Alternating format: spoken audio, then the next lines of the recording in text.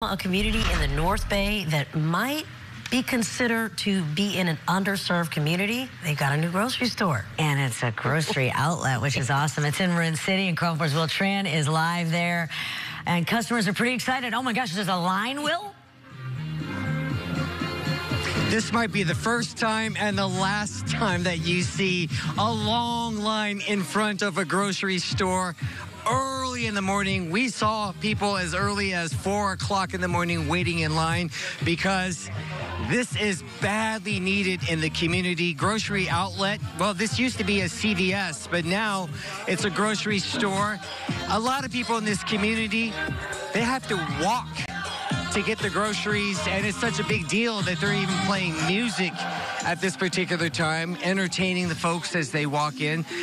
There are the owners right there. What they're doing is they're passing out envelopes. Could be $5, could be $500, but they're going in there because this is an underserved community.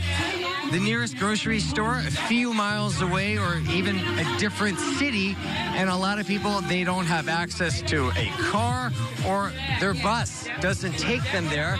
So this is a big deal to the community and for people like Elijah. Thank you for joining me this morning. Your thoughts on this place finally opening to the community in Marin City? Well, I'm glad that this is opened up to Marin City. This is the big thing for us. It's giving us to utilize something that's in our community, and it's going to save time, gas, and it's something that we kind of need here. The prices are low, and I'm a chef myself.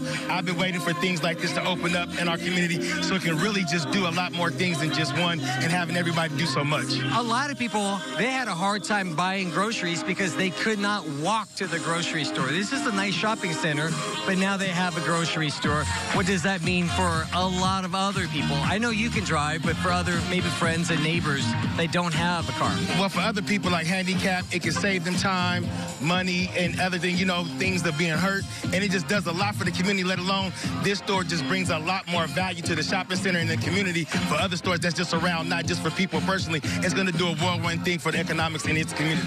Okay, thank you so much, Elijah. I know you want to shop, so go inside. Again, when's the last time you saw a DJ in front of a grocery store? But it's a big deal, and I'm getting word from the owner. Hey, Julian, you're wanted back in produce. Is that so? Right now? Right now. Go back to produce. No, I'm just kidding. He is wanted in front because he's the entertainment. But you know what? The meat and potatoes, literally, that's inside. Back to you. All right, pretty cool. Thanks a lot, Will. Good time, all right?